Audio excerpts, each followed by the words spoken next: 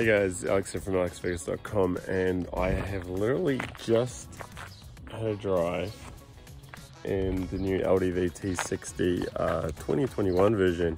I don't know what they're calling this. I think it's just the same T60, but you have to excuse me here. I didn't anticipate this filming today, and I only have my phone, so this is just going to be a real quick video. So I've literally just taken this for a drive after 5-10 minutes. I went into the local dealership saying, hey, can I borrow one of these for a few days and do a comparison video for my viewers and test it out. They are very short on stock, but they have more coming in next month. So we said once they get more stock, then for sure I can have it for a few days, which will be awesome. So be sure to subscribe, because I will do a full comparison video with the new model compared to my current early 2021 version, the facelift version. But he said, hey, take this for a cruise now. And I thought, you know what, let's just do a quick first impressions, super first impressions video. Like literally I've driven about 5Ks in this thing. I did manage to take it on the open road though, so was able to test out the new engine, because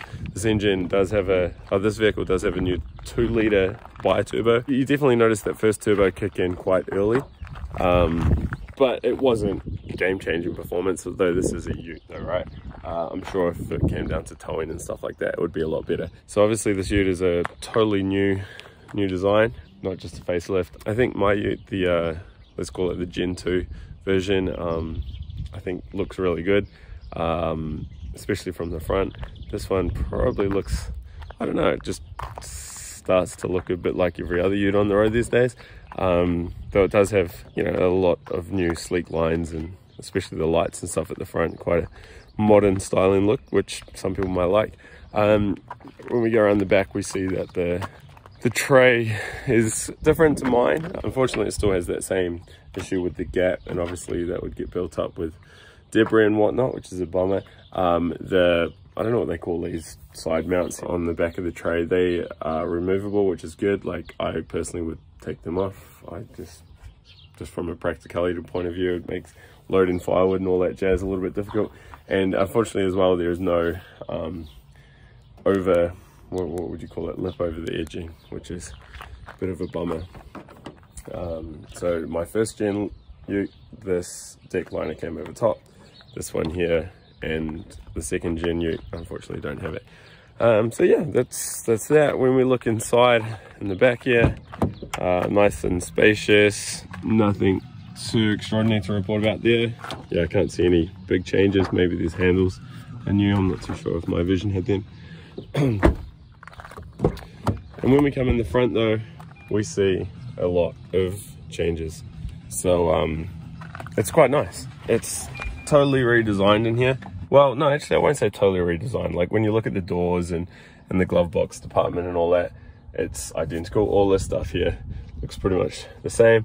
It's just when you come in here, the center console, this is all new. Obviously new screen and steering wheel, new controls, and down here as well, all new setup. So I mean, I jumped in and yeah, figured it out pretty much straight away. It wasn't like, you know, when we got our Skoda Kodiak and I was literally like trying to drive and I had to pull over and just, you know, try and reorientate myself, because I hadn't driven a Skoda before. So you know, obviously coming from an LDV, it's all very similar, but it has been all overhauled, which is nice.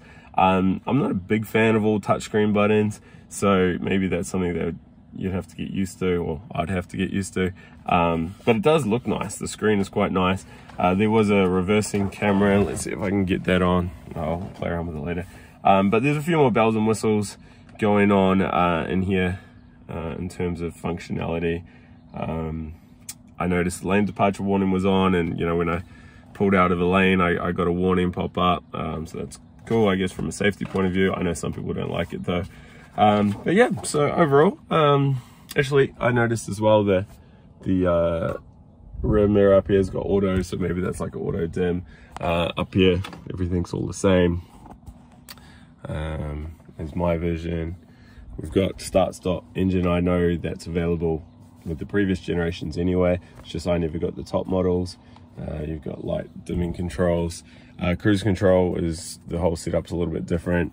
your volume and all that through here. It took me a while. I was pushing across to try and turn the volume up, but you actually have to jog that up and down like so, which is slightly different. But yeah, when we look at this spec sheet here, so in New Zealand, this particular version, 44,000 plus gist plus on-road.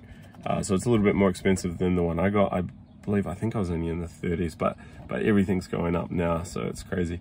So yeah, 2 liter bi-turbo diesel, obviously a lot more power here. So this is putting out, where was it, 160 kilowatts. My one's only putting out 110. I can't remember the torque figures on mine, but this is putting out 4.8 newton meters. 8-speed auto, I think mine was only 6, so that should definitely make a nice difference when you're driving on the open road. 6 airbags. I think the safety is all the same. Yeah, it looks all the same sort of safety stuff, though the lane departure warning probably gives it a bit of a bump up. Walkinshaw tuned suspension. So that again, I haven't taken this, I've only driven it for a few Ks, right? But I went over a few speed bumps and down a slightly rougher road, and I think it's good. I think it's better than my Gen 2 version, because I think that's gone too stiff. So I think this is quite nice. Maybe they've finally found the sweet spot. Smart keys, so that is a nice add-on. I don't know if this is like the top luxury model, if they're just standard across the board now, but you know, the smart keys are kind of cool for entry and exit. Always a good thing. Reversing camera and overhead camera, which is what my other one didn't have. Leather interior, I don't have that either. 10-inch touchscreen, so we already touched on that. So yeah, I mean, it's definitely nicer cosmetically, and you're getting a nice power bump here as well, which is good.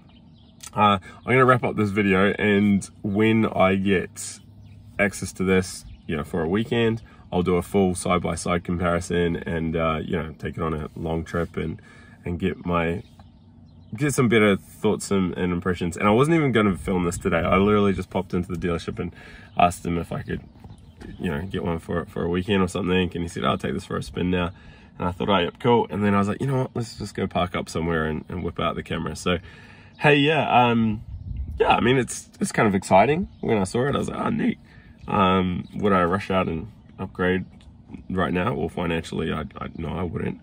But if I didn't buy that earlier one, then maybe I would have spent the extra money to get this, just because it is nicer inside.